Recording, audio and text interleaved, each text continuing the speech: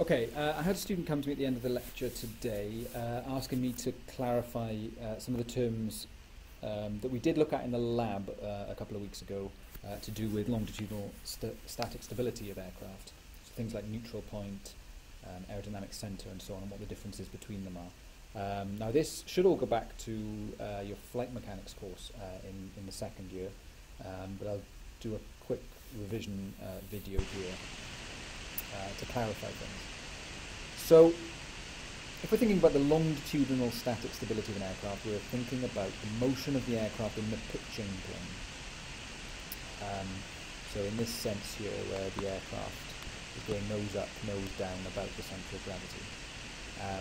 And we'll define a positive moment, or a positive moment coefficient Cm, in the clockwise sense as we look at this particular aircraft here.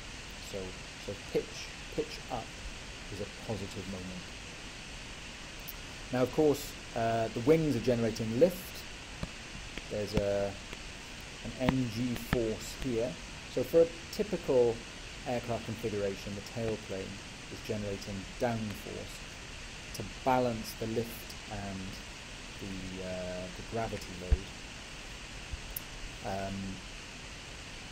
to keep this aircraft in equilibrium. So let's just have a think about the different types of equilibria that exist.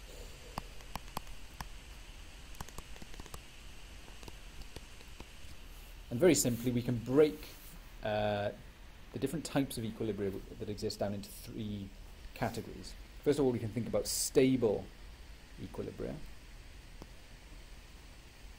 And the classic analogy here is a ball at the bottom of a valley. It's in equilibrium. And if you perturb that ball from its equilibrium position so that it moves either to the left or to the right up the valley sides, the system itself will naturally want to return that ball back down to its original state. So we refer to this as a stable equilibrium.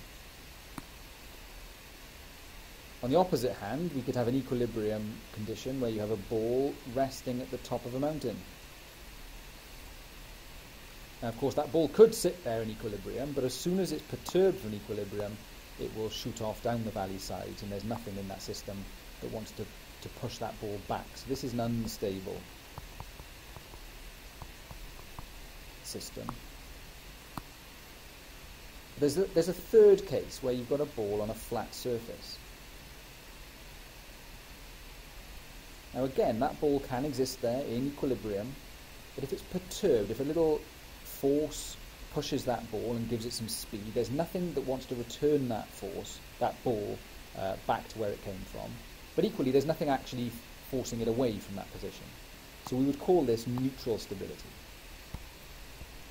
So when we come on to that term a little bit later on, that's what we're talking about. So that's neutral stability in the middle. So what do these three different types of equilibria look like in the context of an aircraft? Well, we think about static stability of an aircraft in the longitudinal axis by considering what happens to the moment coefficient as alpha, the angle of attack of the aircraft, varies. So in the stable case, if we plot Cm against alpha, we might have a situation like this, where in equilibrium, where the moment coefficient is 0 at some finite angle of attack, what this shows us is that with a Cm against alpha variation that looks like this, as you increase alpha, you reduce Cm. Cm becomes negative, so there's a restoring force. On the other side, we have Cm against alpha, and it looked like this. Well, here there may well, again, be an equilibrium position, an angle of attack at which Cm is equal to 0, so the aircraft is in equilibrium. But in this case, if you increase the angle of attack, you increase Cm, and that disturbance will tend to want to increase. So this is the unstable case. And in the middle, neutral stability would look something like this. So in this case we might have something like that, where at the point where the aircraft is stable and CM is 0, there are a range of angles of attack that give you a CM of 0. So actually nudging it one side or the other doesn't actually affect CM. CM stays at 0 even if alpha is nudged up or down. So it turns out that the condition we require for our aircraft to be stable is that the derivative of CM with respect to alpha must be less than 0. And when it is 0, you've got neutral stability. The question then, I guess, is, well, that's a simple inequality condition. How big do you want that dCm by the alpha term to be? And of course, the size of that dCm by the alpha term will affect the kind of characteristics of your aircraft. Let's forget about aircraft just for a minute, and we'll just think about an aerofoil on its own. And we need to do this to understand the difference between some of these terms that get banded around when we're talking about aircraft stability. So let's first of all consider a symmetric aerofoil.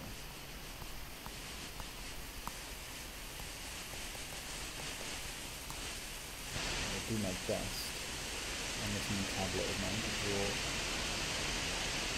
symmetric aerofoil. That's supposed to be symmetric. I can clearly isn't, but now on a symmetric aerofoil, typically the centre of pressure, and we'll define what we mean by centre of pressure in just a moment, sits at about the core-to-chord position.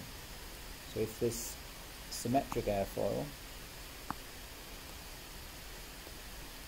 has chord length C, and the centre of pressure sits at around about C upon 4, and it doesn't move from there at different angles of attack. The centre of pressure will sit roughly stable there at the centre of pressure. So for a symmetric aerofoil, it would kind of make sense, given that the definition of centre of pressure is the point about which Cm is 0.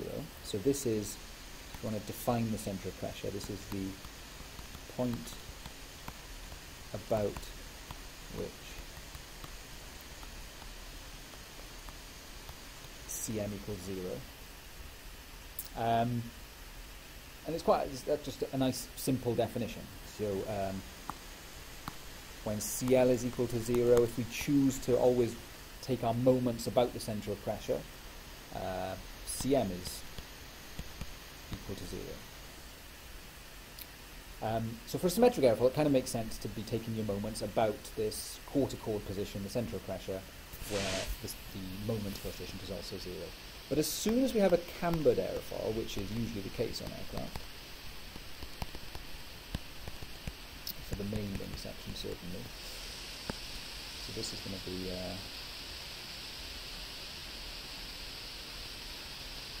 an airfoil section that has some camber on it. Obviously I've exaggerated this.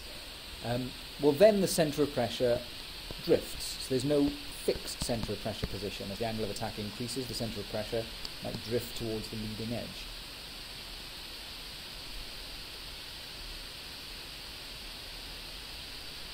Now, at a CL of 0, now, depending on where we choose to take our moments, the moment coefficient might not necessarily be 0, because that centre of pressure position is moving. There's no obvious place about which to measure the moment.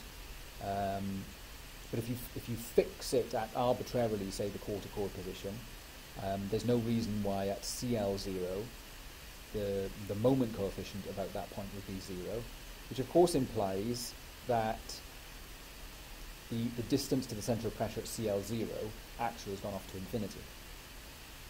So because of this problem of a drifting centre of pressure when you have a cambered aerofoil, we introduce the concept of the aerodynamic centre, which is different to the centre of pressure. And the aerodynamic centre has this subtly different definition.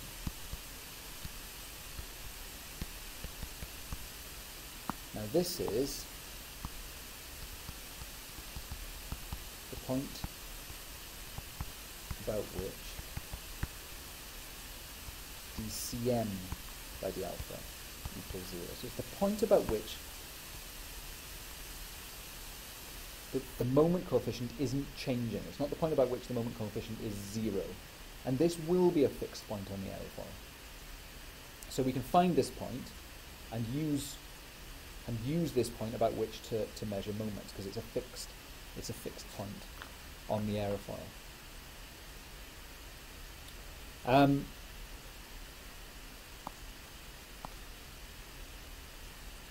We now have this term that we talk about, the static margin. And once we understand what the aerodynamic centre is and the difference between the aerodynamic centre and the centre of pressure, well, this is a simple algebraic definition. The static margin of an aircraft is the x-coordinate. We're measuring x from the leading edge of our aerofoil. So this is the x-coordinate up here. So the x-coordinate of the aerodynamic centre minus the x-coordinate of the centre of gravity, divided by, typically we'd normalise it by the chord of the aerofoil. Okay, so if we're just looking at an aerofoil or a wing, this is our simple static margin definition.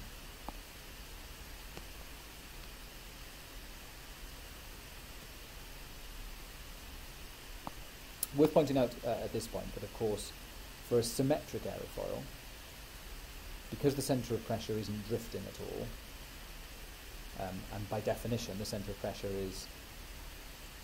is the point about which Cm equals 0, the centre of pressure and the aerodynamic centre are coincident, and the centre of pressure is the point about which Cm isn't changing. dCm by d alpha is 0, as is Cm. But of course, for an aircraft doesn't fly. Its equilibrium position can't exist without a tailplane, because typically we would have, for an aircraft, a centre of gravity ahead of the wing. This is our main wing. And we'd also have a tailplane at the back of the aircraft. So we've got, as we said earlier, gravity pulling down, the lift on the main wing pulling up, and some downforce being generated on the tailplane. Now, this is where we introduce the concept of the neutral point. The neutral point is the furthest distance rearward that the aerodynamic centre, the centre of gravity can drift on an aircraft whilst maintaining static stability when you're including the effect of the tailplane. So if we could allow this centre of gravity to drift to this position here,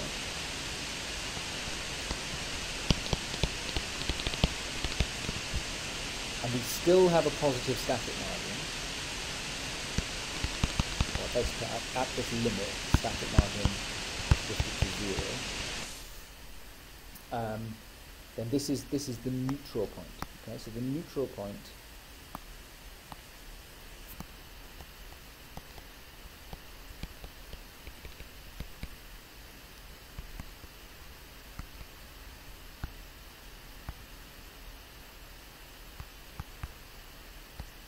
furthest rearward position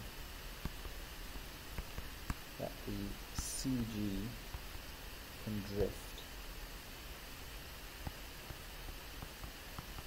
whilst maintaining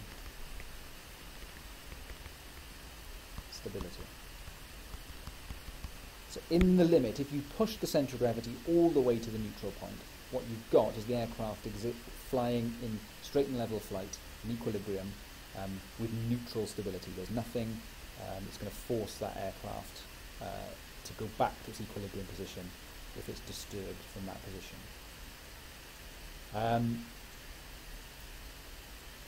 So when we're talking about the neutral point, we're talking about the entire aircraft configuration. We're not just looking at a wing in isolation. We're talking about the entire aircraft configuration. And again, that subtle difference is what confuses people, I guess, between where the aerodynamic centre is on an airfoil and where the neutral point is for an entire aircraft. So hopefully that is useful.